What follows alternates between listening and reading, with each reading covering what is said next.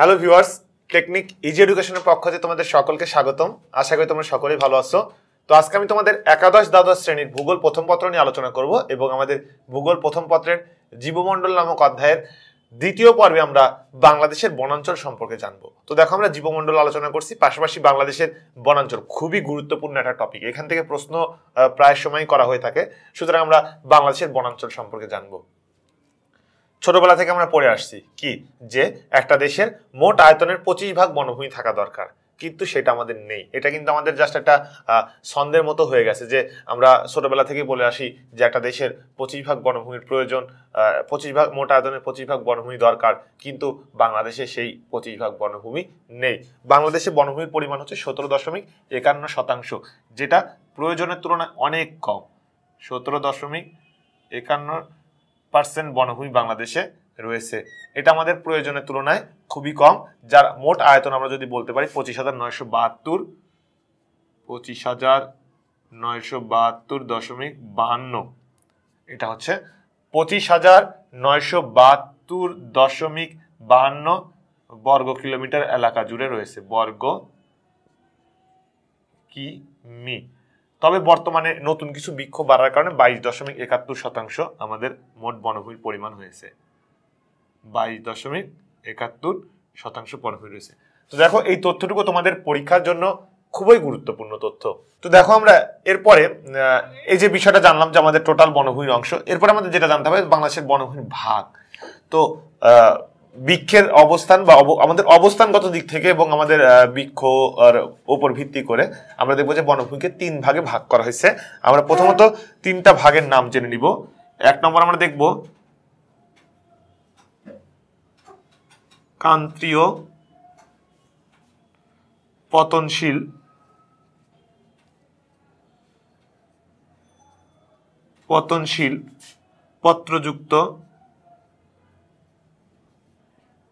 পত্রযুক্ত বৃক্ষের, ক্রান্তীয় পতনশীল পত্রযুক্ত বৃক্ষের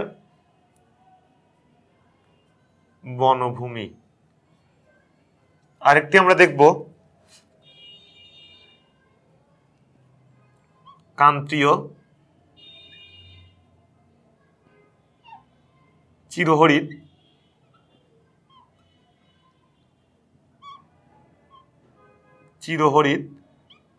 পতনশীল পত্রযুক্ত বৃক্ষের বনভূমি। পত্রযুক্ত বৃক্ষের বনভূমি। এবং আমরা আরেকটি দেখব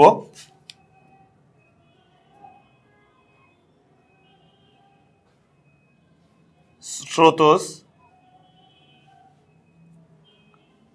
বা গড়ান বনভূমি। দেখো, আমরা এখানে দেখলাম যে স্রোতস বা গড়ান বনভূমি, এই 3 ধরনের বনভূমি আমাদের বাংলাদেশে বিরাজমান। এখানে যেহেতু আমরা বাংলাদেশের বনাঞ্চলের কথা বলছি, সুতরাং এই 3 ধরনের বনভূমির কথা আসবে। এখন আমরা এই 3 ধরনের বনভূমি সম্পর্কে বিস্তারিত আলোচনায় আসার আগে যে কাজটি আমরা আজকের ক্লাসে সম্পন্ন করব, সেটা হচ্ছে যে এই যে বিভিন্ন নাম দেখতেছি বা তাদের অবস্থানটা সম্পর্কে কিন্তু আমরা আজকে জানবো। তো এটা করার জন্য আমরা প্রথমে একটা মানচিত্র অঙ্কন করে নিব এবং মানচিত্র থেকেই আমাদের বাকি বিষয়গুলো আমরা জেনে ফেলবো। দেখো, মানচিত্র অঙ্কন করতে গেলে আমরা এর আগের ক্লাসেও বিভিন্ন সময় আমরা বাংলাদেশের মানচিত্র অঙ্কন করেছি, সুতরাং তোমরা যারা আগের ক্লাসগুলো দেখেছো তাদের ধারণা রয়েছে বাংলাদেশের মানচিত্র অঙ্কন করতে হলে কি করতে হয়। প্রথমত একটা বক্স তৈরি করে নিতে হবে এবং বক্সের আকৃতিটা কেমন হবে সেটাও তোমাদেরকে আমি বলেছি, যে এটা অবশ্যই বর্গাকৃতির কোনো বক্স করা যাবে না, যে একদিকে একটু মানে কম চিকন মানে ইয়ে করে একদিকে লম্বা, মানে যা সেটা লম্বা আকৃতির করতে হবে, বর্গাকৃতির করা যাবে না বা আয়তক্ষেত্র করা যাবে না। আমরা যেমন পৃথিবীর মানচিত্র অঙ্কন করতে যে আমি দেখাইছিলাম যে আমরা সেখানে কিন্তু মানে আয়তক্ষেত্র তৈরি করেছিলাম, তো এখানে সেটা করা যাবে না।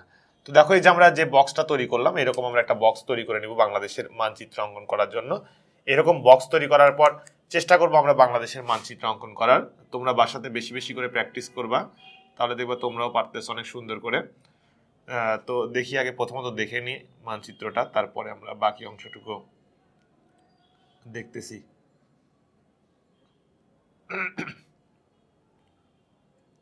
তো দেখো আমরা আমাদের কিন্তু পূর্ব অংশের যে দিকটা আছে সেটা আমরা অলরেডি অঙ্কন করে ফেলেছি, পূর্ব অংশটা আমাদের।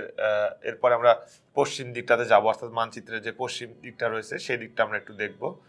পশ্চিম দিকটার কথা দেখতে যাই তাহলে দেখব যে এইখানে আমাদের যে রাজশাহী অঞ্চল সেটা, পাশাপাশি আমাদের দক্ষিণ অঞ্চলের দিকে চলে এসেছি আমরা।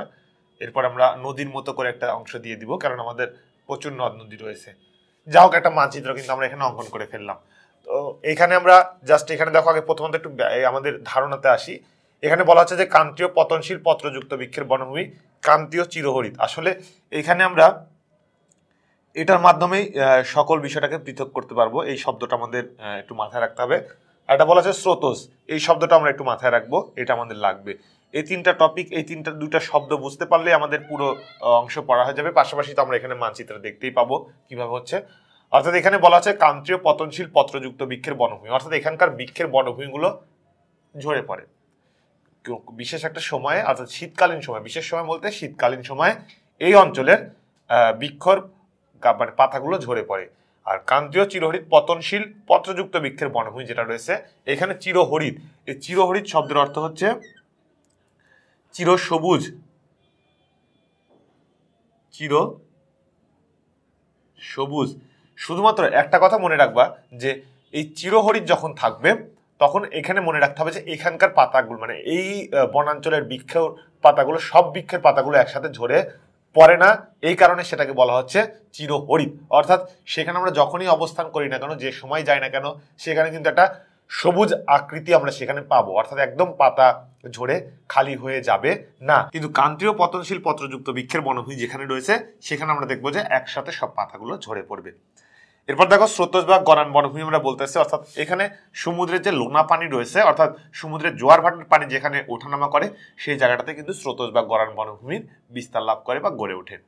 এখন আরেকটি তথ্য তোমাদেরকে আমি বলবো, কারণ তোমরা ভূপ্রকৃতি সম্পর্কে বিস্তারিত ক্লাস এখানে করেছো, ভূপ্রকৃতি সম্পর্কে আমরা জেনেছি। সেখানে দেখো আমরা এই ক্রান্তীয় পতনশীল পত্রযুক্ত বৃক্ষের বনভূমি বলতে আমরা এক ধরনের ভূপ্রকৃতি জেনেছিলাম, যে একটু মনে করার চেষ্টা করো। আমাদের পূর্বের ক্লাসগুলোতে বলেছিলাম যে প্লাইস্টোসিন কালের সোপান সমূহ, প্লাইস্টোসিন কালের সোপান সমূহ, এই প্লাইস্টোসিন কালের সোপান সমূহ যে অঞ্চলটাতে রয়েছে সেখানে কিন্তু আমরা পাবো ক্রান্তীয় পতনশীল পত্রযুক্ত বৃক্ষের বনভূমি। আর ক্রান্তীয় চিরহরিতের ক্ষেত্রে আমরা পাবো সেটা হচ্ছে টারশিয়ারি যুগের, এটার ক্ষেত্রে আমরা দেখব যে টারশিয়ারি যুগের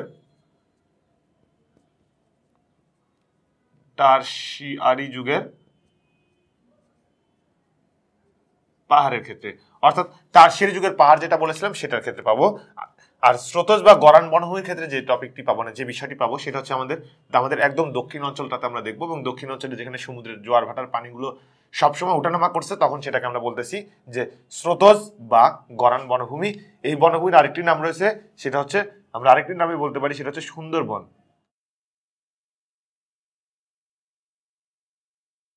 আরেকটি ভাগ দেখলাম আমরা সুন্দরবন। এখন দেখো জাস্ট আমরা এখানে দেখবো যে পতনশীল পত্রযুক্ত বৃক্ষের বনভূমি, প্লাইস্টোসিন কালের সোপানের কথা বলছিলাম। অর্থাৎ আমরা এখানে এই জাস্ট একটা ছোট ছোট গোল চিহ্ন দিব, এই জায়গাগুলোতে কিন্তু আমাদের এই যে কি বলা হচ্ছে যে ক্রান্তীয় পতনশীল পত্রযুক্ত বৃক্ষের বনভূমিগুলো গড়ে উঠেছে। এই জায়গাগুলো, এই অংশগুলোতে আমরা দেখতে পাবো ক্রান্তীয় পতনশীল পত্রযুক্ত বৃক্ষের বনভূমি গড়ে উঠেছে।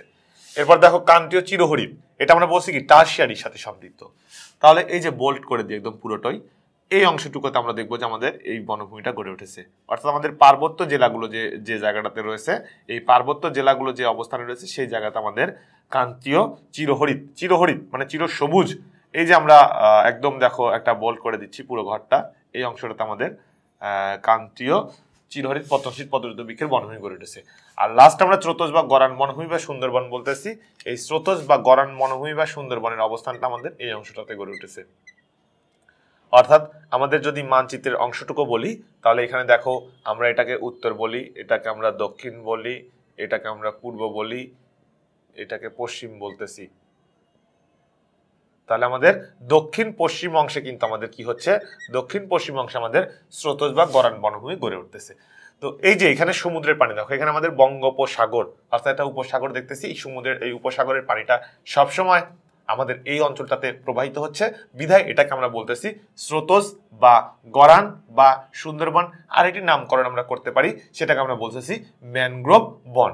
তো এই যে আমাদের বনভূমি, এটাই হচ্ছে আমাদের বনভূমির পুরোপুরি অঞ্চল, বা আমরা যদি মানচিত্রের যে ভাগগুলো দেখলাম, তো এই ভাগের মানে এই অংশটুকুর মধ্যে এই যে আমরা এখানে 17.51% বলেছি, বা পরবর্তীতে একটু বৃদ্ধি পেয়েছে 22.71, মানে সম্প্রসারিত অংশ ধরে 22.71 ধরেছি আমরা। জাস্ট এই 17.71টাকে ভালো করে মনে রাখবো, মানে মেইনলি 17.51% আমাদের বনভূমি রয়েছে। এই 17.51% বনভূমি এই তিনটা অংশের মাধ্যমেই গড়ে উঠেছে, বা এই তিনটা অংশের মাধ্যমেই এটা বিস্তার লাভ করতেছে। আমরা আজকের ক্লাস এই পর্যন্ত। পরবর্তী ক্লাসে আমাদের যে ভাগগুলো রয়েছে, অর্থাৎ এখানে আমরা ক্রান্তীয় পতনশীল পত্রযুক্ত বৃক্ষের বনভূমি, ক্রান্তীয় চিরহরিত পতনশীল পত্রযুক্ত বৃক্ষের বনভূমি, স্রোতজ বা গরান বনভূমি বা সুন্দরবন বা ম্যানগ্রোভ বন, চারটা নাম বললাম, এই তিনটা টপিকে তিনটা ভাগের বিস্তারিত আলোচনা করব। আজকে ক্লাস এই পর্যন্তই, পরবর্তী ক্লাস দেখার আমন্ত্রণ রইল। সকলে ভালো থাকো, ধন্যবাদ সবাইকে।